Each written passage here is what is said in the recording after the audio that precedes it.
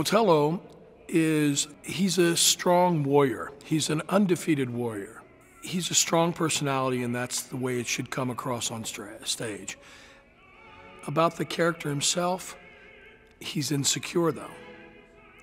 He's insecure because he mentioned several times within the context of the opera how he exudes the idea that he is amazed that he landed such a beautiful woman. He talks about his skin color. He talks about how he feels he doesn't measure up to her, and which makes him jealous. He's a normal human that has insecurities, and if you play him well, you play him strong, but his weaknesses you see they start developing over time from his insecurity from being jealous. It's my first time working with a young lady, and I say young because everyone in this cast is younger than me. She's an incredible talent, such a gorgeous voice.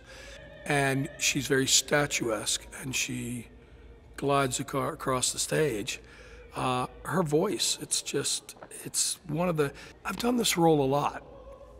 And all the sopranos I've done it have a reason why they're doing it.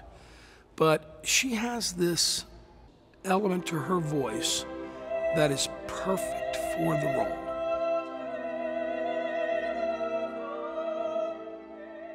Working with her, working with Steve Powell, working with Eric Berry and Norman Schenkel, the whole cast, everyone is top-notch. And I've done Otello with many of these other singers doing different parts. So it's been quite fun.